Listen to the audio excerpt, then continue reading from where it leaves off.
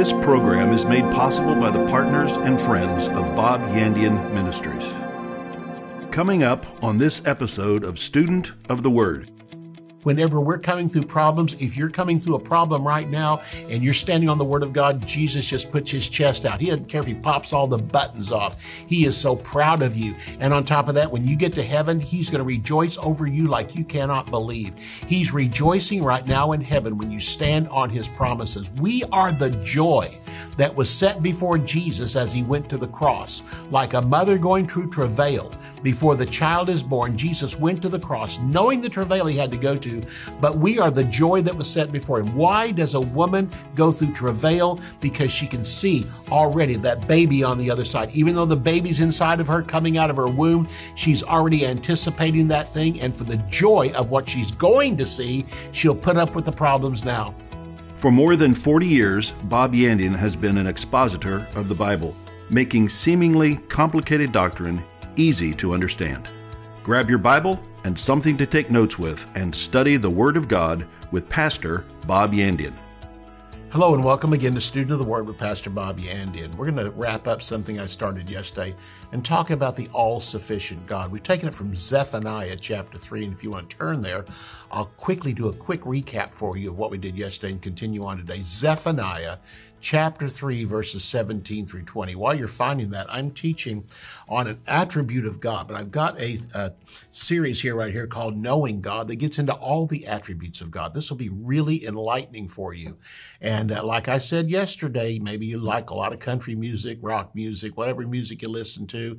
Maybe you listen to the news all the time on your radio. Listen, if you start listening to the Word of God and make it more part of your day, especially like when you're on the road, going to the office, coming back, going to work, coming back, pastors going to the church, coming back, and make this part of your day rather than all these things, because we often think the time in the car should be a diversion. No, it should be a time of just listening. I'll tell you, there'll be some times you want to just stop and start taking notes, pull off the side of the road and pull back on, or else get out of your car and run around it a few times. That's a great place to listen to the Word of God. It will totally revolutionize your life. So this will be available. The announcer will come on and tell you how you can have it at halftime. This is everything from the sovereignty of God to the justice of God. It talks about the different attributes of God, his love, his mercy, his omnipotence, his omnipresence, all the different things. But again, it's the attributes of God, knowing God. And again, you'll be blessed by it. So Zephaniah chapter 3, verses 17 through 20, the Lord your God is in your midst. The mighty one will save. You don't have to go looking for him. He's right there. He will rejoice over you with gladness. He will quiet you with his love. No matter what distress you're going through, anxiety, his love will remind you he's going to take care of everything. And like a father protecting his children, a greater father than any earthly father we can have, he quiets us with his love and then rejoices over you with singing. I will gather those who sorrow over this appointed assembly, who are among you, to whom its reproach is a burden. Behold, at that time I will deal with all who afflict you. I will save the lame, gather those who are driven out. I will appoint them for praise and fame in every land where they were put to shame. At that time I will bring you back, even at the time I gather you. For I will give you fame and praise among all the peoples of the earth when I return your captives before your eyes, says the Lord. Zephaniah took something that was happening in his time, and by happening in his time, he simply made it something we can understand today. And what we understand today in our time period, they understood back there, and we have to go back and understand what was it. God, in essence, took front page news of something that was going on at that time, as he did with many of the prophets. They took something going on their day, they applied it to future things that were going to happen, and those things still apply to us today. Here's some things he brought out in that passage of scripture. Number one is, you don't have to search the world for me. I'm right there in your midst.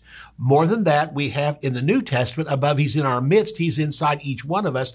Our body is the temple of the Holy Spirit, something Zephaniah did not understand, because as far as he was concerned, that temple in his lifetime was where the presence of God was, but the Holy Spirit moved out on the day of Pentecost, moved into us. So instead of looking out there for all of our answers, we often look to the president, we often look to the Congress, we often look to our mayor, we look to other people, we look to businesses, we look to business leaders. We say, oh, can you help me in this thing?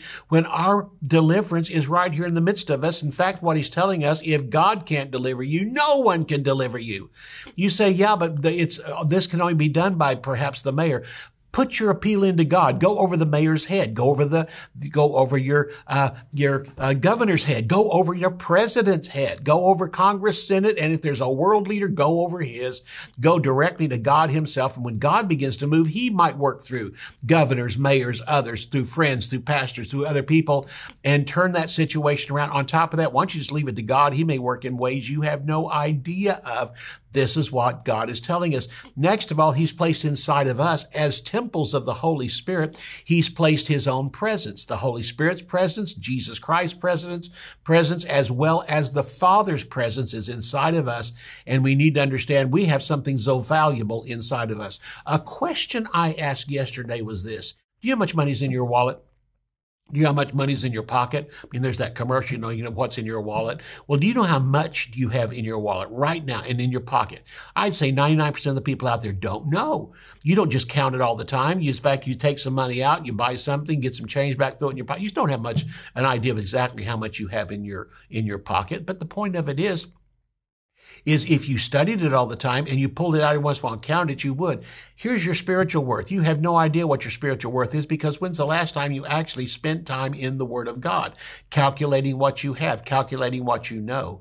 And in essence, you have a wealth in you have no idea of. You have something so valuable, you have no idea of the worth of it. Again, in God's Word, which is his Holy Spirit, he's placed inside of us, he says from that, his love comes, his protection over us, and it cannot be calculated. Let's go to 2 Corinthians chapter 10. This is a verse we ended with yesterday. And here it tells us again the process. We cannot allow ourselves to be taken in by the world and by its thought processes. We have to think according to the Word of God. We have the mind of Christ. It is the Word of God. The Word of God is the mind of Christ. You say, well, I have a Bible here. No, that's a copy of God's Word. God's Word is the mind of Christ. I'm offering a series I did right here. You say, oh, that series is Bob. No, that's my thoughts. This represents what's on the inside of me.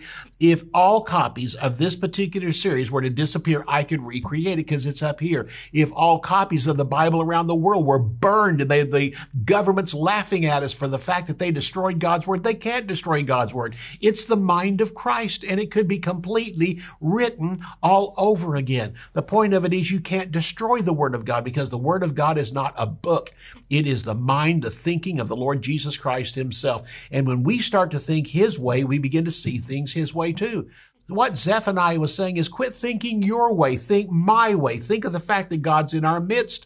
Next of all, he's inside of us. Next of all, he loves us with an everlasting love. He rejoices over us with singing. He dances over us.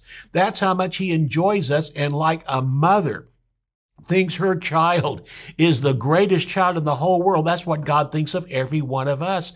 Like we pull pictures out, the first thing we do when we see people, have you seen my grandchild? Have you seen my daughter? Have you seen my pictures of my baby? And I mean, other people might go, but what you're doing is you're bragging on them. Listen, others may not care as much that I'm a child of God, but God does. Man, he rejoices over me. My picture's all over his wall. You understand that? That's how much he loves me. 2 Corinthians chapter 10 tells us how we should be thinking. Like Zephaniah. It's kind of like Zephaniah has been brought over into 2 Corinthians chapter 10, verses 3 through 6. Though we walk in the flesh, a human body, we don't war or fight according to the flesh. For the weapons of our warfare are not carnal, fleshly, but mighty in God for the pulling down of strongholds. The strongholds are things we could never do in our own strength. Verse 5, casting down reasonings and every high thing that exalts itself against the knowledge of God, bringing into captivity every thought to the obedience of Christ. Here is where your problem is. You're thinking, because you're thinking according to what your eye can see, what your physical body can do, the situations you're going through. But God simply says, I want you to take a look at something else. I want you to start thinking according to the Word of God. Attack your problems with the knowledge of God. Attack Satan with the scriptures of God, like Jesus did when Satan came against him and said, I'll give you all the kingdoms of the world. Jesus said to 3 temptations, it is written, it is written, it is written. If we answered every problem with the Word of God, our life would drastically change, but we just don't know it's in our wallet. it. We just don't know it's in our pocket. We just don't know what the Word of God has to say. That's why Jesus told us again, if you continue in my word, after you're born again, continue in my word, then are you my disciples indeed, and you'll know the truth, and the truth will make you free. If you know the truth, he didn't say the word's going to make you free any more than money in your pocket can be spent. It's got to be pulled out and used. And that's what Jesus said. By pulling out the word of God and using it, you can have victory in every area of life. The Lord rejoices over us with singing and with joy. Again, I told you, like a mother with a baby thinks it's the most beautiful thing on earth. This is what God thinks of us. Our God is also a warrior. It doesn't matter how bad the situation we're going through is, God is always greater, more powerful than the problems. You know, we know that. We know the Word of God says that, but here's the point. Even though the Word of God says it, when's the last time you actually thought about it and used it and pulled a scripture out? Because you know what? You think about that when times are good. I'll just use a scripture next time. But when the problem comes along and we seem so overwhelmed by it, we keep thinking, what's one verse of scripture going to do against this massive problem? The mind of Christ, the Word of God, delivers us in every situation. That's why, again, God told us that. God promises us victory here in Zephaniah. Thanks be to God who gives us the victory through our Lord Jesus Christ. He's not only given us victory, but always will give victory. The God who has brought you through before will bring you through again. Satan throws big problems at us, but we need to see our victory is always bigger, always greater, and will always come through. Just like the 2 spies that brought back a good report, we need to see our problems in comparison to God, not in comparison to us. As the 10 that brought back an evil report, the people that brought back the evil report saw what they saw with their physical eyes, but the 2 that brought back a good report said, no, we see our enemies standing next to God, not us standing next to our enemies. So again, they brought back a great report. The 2 that brought back a good report, that needs to be you. In the face of other Christians, you're outnumbered 5 times by people around you, even Christians who see things from the bad side, simply from their flesh. You need to see it through the things of God. When Jesus arrived in heaven after the resurrection, he brought us to heaven with him. He was so proud of us as a father with pictures of his children. Hebrews chapter 2, verses 10 and 11 says this, for it was fitting for him, for whom are all things and by whom are all things, in bringing many sons to glory, to make the captain of their salvation perfect through sufferings. For both he who sanctifies and those who are being sanctified are all from one, for which reason he's not ashamed to call them brethren. He is in our midst. He's inside of us. Jesus' Father is our Father. Jesus is our brother, but we're part of the same family. And the same God that delivered Jesus through all the afflictions of life and even delivered him from the cross, the death and burial, raised him from the dead and seated him in heavenly places, is the same God that will bring you out of your situations, out of the problems you're facing, and cause you also to live in victory. He will rejoice over you like I'm sure all of heaven rejoiced over the resurrection, ascension, and seating at the right hand of the Father Jesus Christ accomplished. He's also accomplished that for us. You know what? You need to wake up to these things. These scriptures are for you, the treasure you have right here, and you leave your Bible closed. You don't study it. You don't think about it. You're just glad you're going to heaven. Well, I'm glad I'm going to heaven too, but I don't want to just exist in life. I want the blessings of heaven to be given to me right here in life by following after the Lord Jesus Christ. Why don't you do the same thing too? I will see you right after the break. Who is God? Is it actually possible for a mortal human to communicate with the Creator even though God is a spirit? If we truly made in God's image and likeness, how are we like God? If we share similar attributes and characteristics, what are they? This 13-lesson teaching by Bob Yandian will increase your knowledge of the God of His universe. The Bible says, if you do not love, you do not know God, because God is love. The more we know God, the greater our capacity to love. Do you want to increase your ability to love God, yourself, and those around you? As you listen to this teaching, you will be changed and become a greater expression of God in the world. In these lessons, you will learn about God's independence, His will, His infinite knowledge, and greatness.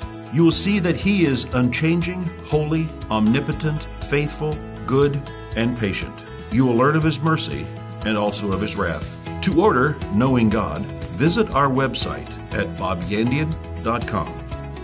Bob Yandian Ministries is training up a new generation in the Word of God.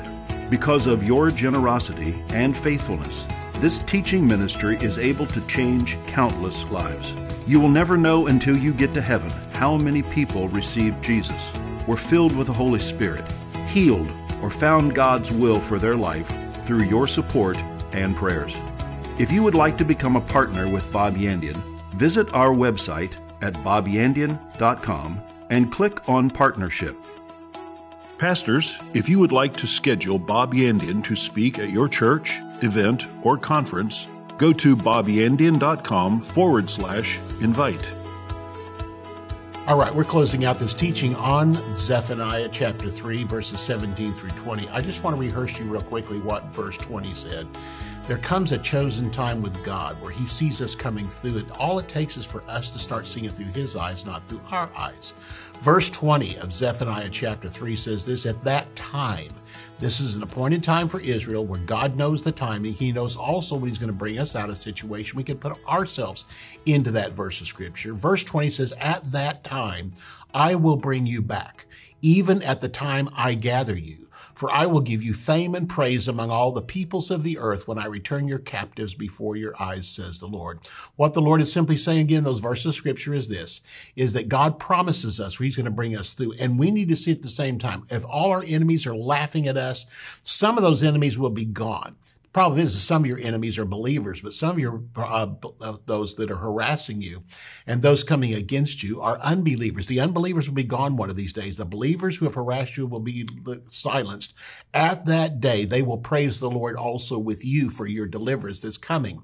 It simply comes back to it again, our God fights for us. We need to see it through his eyes. Remember again, the essence of the Christian life is seeing through the eyes of God, seeing your problems in the eyes of God, not comparing yourself to the problem, but comparing God to the problem. And what is your trust in? Is your trust in God, or are you looking at that problem thinking, how am I going to handle it? What in the world is going to happen? Looking at it in unbelief. You look at that thing in faith, you have to get your eyes on the Lord because faith sees it God's way. Our God is fighting for us as the warrior. And that verse of scripture in Zephaniah speaks to us so loudly. God promises us victory in that verse of scripture. But the New Testament says again, thanks be to God who gives us the victories through our Lord Jesus Christ. Again, I'm going to reconfirm something I said just before the break. He has not only given us the victory, he always will give us the victory. Without him, we have no victory.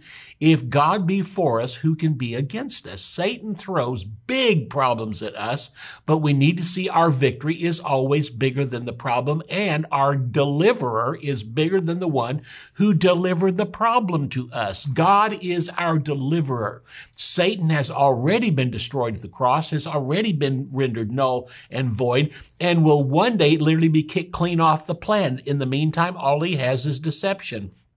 And there's going to come a time, if God be for us, who can be against us? And we will say in that time, the Bible already prophesies it and says there's going to come a day we're going to see Satan exposed for exactly who it is. And we're going to say, is this the one that deceived the nations? No wonder the New Testament says it this way, if God be for us, who can be against us? If you see how big God is, one day you'll actually see how small Satan was and how deceived you were to follow after him. Is this the one who deceived the nations?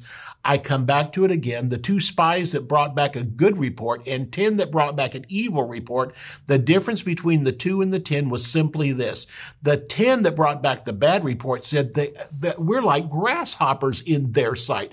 They didn't ask them that. They assumed that. They assumed that these guys were looking at them saying how small they are. I mean, what did you do? Go up and knock on their knees in front of you because they were giants? Did you reach up and knock on their knees and say, hey, what do you think of us? Oh, we think you're grasshoppers, not a sight. They didn't know what they really thought. We don't find that out later on to the book of Joshua when 2 spies went into her place and she told them exactly what they had thought about Israel all that time. The 2 spies that brought back a good report saw the giants compared to God.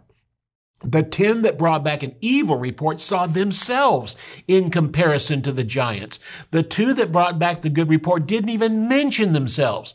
They mentioned God and his promises and the giants. And they compared those 2 and said, God promised it us. Let's go take it. They'll be bread for us. In other words, we'll just march right through them. They have as much power against us as a loaf of bread does. We will eat right through all of them. So again, they said they'll be bread for us. We'll just eat through them like we do through a meal. And so they didn't see the size of them. They saw the size of the blessing. They said, look at the size of these grapes. And the whole land looks like this. And God's already promised that we would have it. Promised in Deuteronomy. We'd live in houses we did not build. We would dig gold and brass and copper out of the hills. We would live in homes we didn't build and eat crops we did not plant. So again, later on, when the 2 spies, after 40 more years, 39 more years of wandering in the wilderness, and the first generation died off and the second generation was going to conquer the land, 2 spies came to the city of Jericho and ended up at Rahab's house. And Rahab could not believe the Israelites did not believe God and possess the land earlier. Here's what she said: from the time that we heard God split the Red Sea, we knew this land belonged to you. And we were afraid the whole time. She basically said our knees were knocking together for 40 years, knowing this land belonged to you. And she said, how in the world did you not take this land earlier? And they almost had to laugh and say, because of 10 spies that came back and said that we look like grasshoppers in your sight. She said, oh no, we knew this land belonged to you. And now we know it for sure. Basically what she said was, why did you take so long? We knew the land was yours. Didn't you know the land was yours? It's sad to know that a woman who was an unbeliever at the time heard about that, accepted what she said. And from the time we heard about it, she said, my house, myself, my parents, this household, she said, we knew that the Lord, your God, was the God of heaven and the God of earth. They accepted the Lord and for 40 years waited for them to come in. That's why she hid the 2 spies. When Jesus arrived in heaven after the resurrection, he brought us to heaven with him. He brought those that were in paradise up to heaven with him, and this is our waiting place to come to. So he's in heaven waiting for us. And it says there, he was so proud of us, and he talked to the Father about us, rejoiced over us, just as it says here in Zephaniah. Hebrews chapter 2, verses 10 and 11, it was fitting for him, for whom are all things, and by whom are all things, in bringing many sons to glory, to make the captain of their salvation perfect through suffering. Jesus said, I became perfected, matured through suffering. Every time I went through a suffering and stood on the word of God, I became stronger. You understand something? Satan sends problems. Satan sends situations to you through suffering to destroy you. But God says, no, I'm going to use the suffering, even though I didn't send it, I'm going to give you strength in it. And every time you fight the devil, you're going to come out stronger on the other side, more perfected on the other side, more mature on the other side.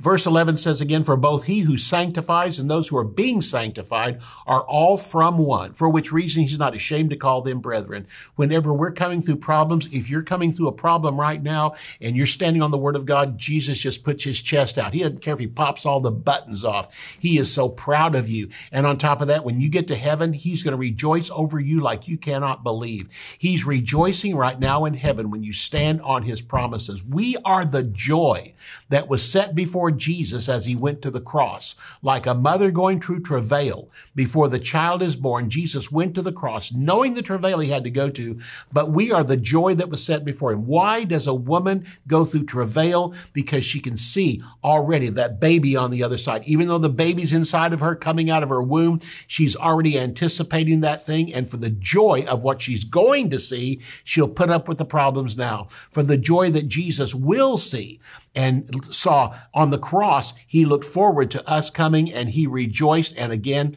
he saw all that happen. And for that reason, the author, the finisher of our faith, who for the joy that was set before him endured the cross, we also can endure temptations, trials, and tests from the devil, the persecutions and sufferings he sends, knowing what? On the other side, I'm coming out, Satan, stronger. Go ahead, Satan, throw your best at me because I'm coming out better on the other side. And when I do, I'm going to be standing. You're going to be on the mat. You've been able to knock me down a few times, but I've always got back up. But there's coming a time, Satan, I'm going to knock you down good by the promises of God. It's not me, it's Christ in me. But I'm going to use those promises, and you're going to end up on the mat. I'm going to be the one standing up. Hebrews 12:2 again, looking to Jesus. We look to him because he set the example. He's the author and the finisher of our faith, who for the joy that was set before him endured the cross, despising the shame, and is set down at the right hand of the throne of God. What it's simply telling us in the book of Zephaniah is God will rest in his love for us. Literally, it means that God will rest. He will be revived. He will be renewed and be at peace in his love for us. And you know what? We also can rest. We can be at peace in his love for us. Those who have believed have entered into rest. This is what it tells us in the book of Hebrews. Here, the Lord is simply telling us, if we understand his love for us, why does God love to see us come through problems? It's because of his love for us. Why does he help us come through problems? It's because of his love for us. If he loved us as sinners, how much more does he love us as believers? If he loved us when we were not in the family, how much more does he love us now that we are in his family? If he loved us when we were children of Satan, how much more does he love us as children of God? If he loved us when we were spiritually dead, how much more does he love us because we're spiritually alive? Those who have believed have entered into rest, and what do we wish? We rest on the love of God for us. And then it goes on to say, he will rejoice over us with singing. You know, there are 3 times in the Bible it said that Jesus sings. Zephaniah chapter 3, our chapter we started with in verse 17, says he sings over us.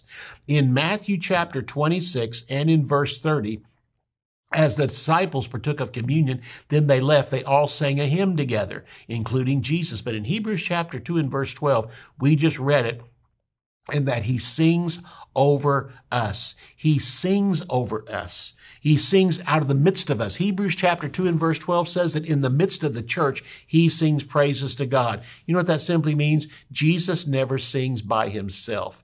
He sings in the midst of believers. And in our verse, he sings over us too. He abides within us. So in essence, without us, Jesus has nothing to sing about. But think about this. Without Jesus, you have nothing to sing about. If Jesus Christ is bringing you through problems, you ought to be singing right now.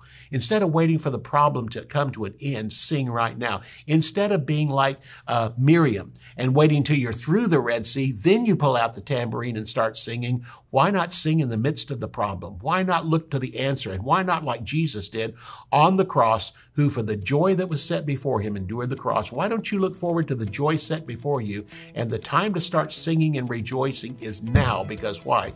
We have Jesus, and Jesus Christ has already won our major battle, so we're going to come through this small battle in the meantime. So without him, we can do nothing, but with him, we can do everything. Start your rejoicing now and rejoice in the love that God has for you. He's already prepared an answer in the midst of your problem. See you next time.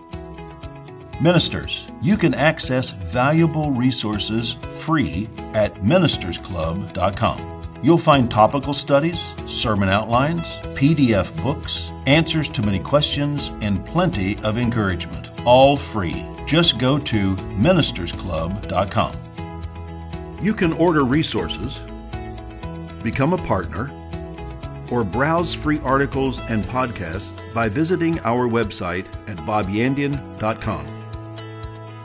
You can also join our mailing list and receive weekly devotions and the latest ministry updates.